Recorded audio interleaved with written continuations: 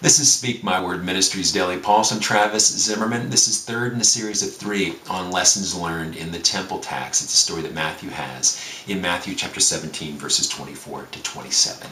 I've read the scripture in various parts of it the last 2 days. I'll do the same thing on this third day.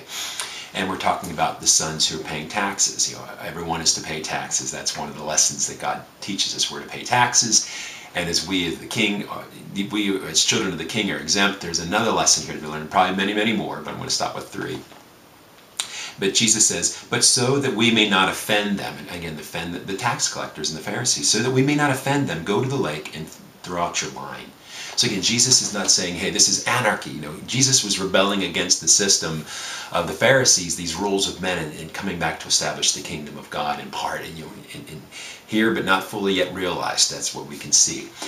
But yet, the rules of man were, we're going to pay taxes, and Jesus was not rebelling against that. In fact, just the opposite. He said, pay your taxes, and again, to not offend. So in this specific instance, Jesus is saying, don't offend them by not paying taxes. I would also take that a little broader, and again, that would be the third lesson today, is don't offend with the gospel. Jesus talks about, I did not come to bring peace but a sword, and a lot of people get hung up on that. Is he a God of war? Ultimately good and evil, that there is going to be a battle, and there's battles in our lives every day. Every day it's a battle between good and evil. There's no middle ground.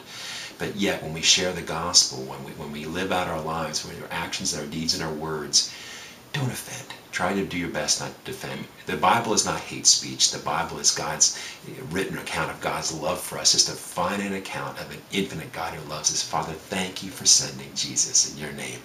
Amen.